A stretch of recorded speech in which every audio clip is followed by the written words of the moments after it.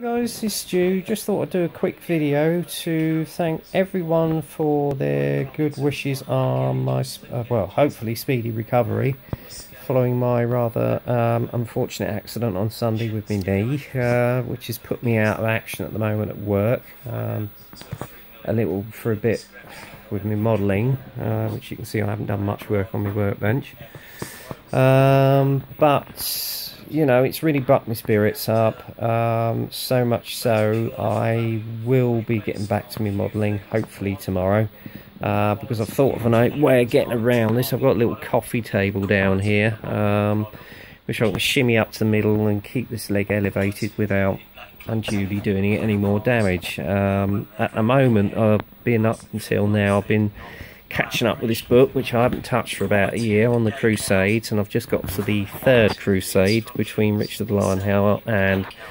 obviously Saladin, so it's getting really interesting now.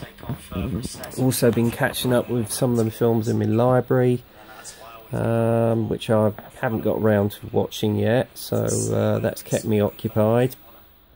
And obviously, of course, all you guys' videos out there. And at the moment, I'm actually watching Martin, International Scale UK Scale Modeller in the USA, his inbox review for his second entry into the Battle of Britain 75th anniversary group build, which I am also going to be taking part in.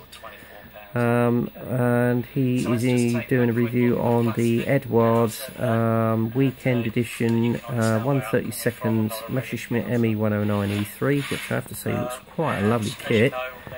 And Martin, if you're watching, mate, I'm sorry you've had the unfortunate incident with the spit, and I hope you get it resolved soon. And as always, mate, I love your videos, and I'm looking forward to this build in particular. And thank you for your good wishes, as well as Frankie Day, Mike Cohen, Mark O'Neill, Panzerman's Bunker Bill, and to name but a few. Oh, and also Gil at Red Dragon Models. Thank you, buddy. As well as many others who, unfortunately, I've forgotten your name, so I do apologise, but you know who you are. It's bucked my spirits up so much that I will possibly be getting back onto my Tiger, which you can see up in the far corner there, along with the AS90. And I will start on the Hurricane possibly, so we'll see. But as I say, in regards to my knee, it's still a little bit swollen, not as bad as it has been for the last 3 days, thankfully.